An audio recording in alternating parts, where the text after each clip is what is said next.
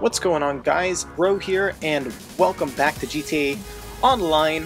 Actually, as you can see, I'm in single player, but real quick, I'm going to go ahead and jump over to GTA Online.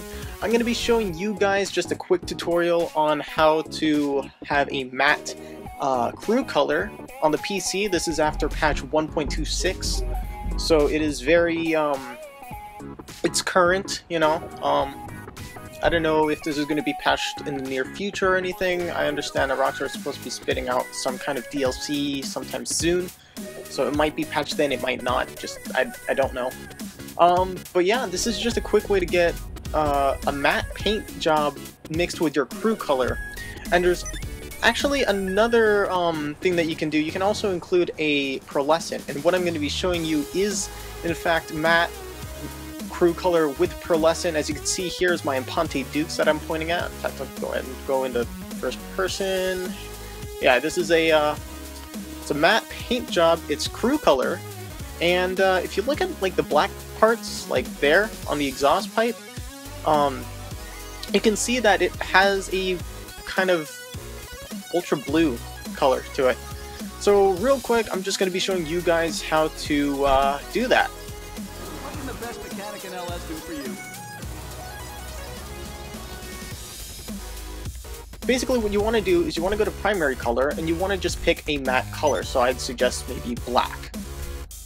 And then you back out, and this is the part where it kind of splits off if you want to do a pearlescent or not. So if you want a pearlescent, just keep watching, and if you don't want a pearlescent, just skip ahead. So basically what you want to do is back out of the respray and go to maybe plates, put on a random plate, go back into respray, go to primary color, and go into metallic, and you'll have to go through and scroll through for a few seconds. Don't click on anything in here, of course, and then back out. And then go back out to plate, go ahead and switch your plate again, and then go to respray, primary color, and pearlescent. And as you can see here, we can start adding pearlescent coatings, as you can see on the car. So what I do is a ultra blue, because my crew color is blue.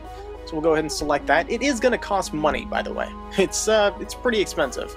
And then what you're going to want to do is go to primary and just go ahead and put on your crew color. And as you can see, your car is now glossy crew color, and it you don't have a pearlescent coating to it. So then what you're going to want to do is just go ahead and back out of your back out of the garage,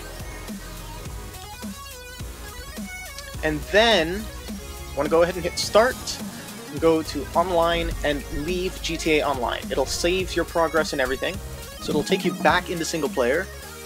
As you can see, I'm speeding this up a bit. And of course, once you load into single player, you want to go ahead and hit start and go back into an invite-only lobby. Alright, so we're loading back in right now, and there it is. There is the Impante Dukes that I just showed you guys, and as you can see, it's a matte paint job. It's not glossy at all, and if you look at the exhaust pipe, which is a matte black, it has a tint of blue to it. So yeah, that's just a quick tutorial on how to get a matte crew with pearlescent paint job. It's really nice. So yeah, if you liked this video, go ahead and leave a like. If you didn't like the video, leave a dislike.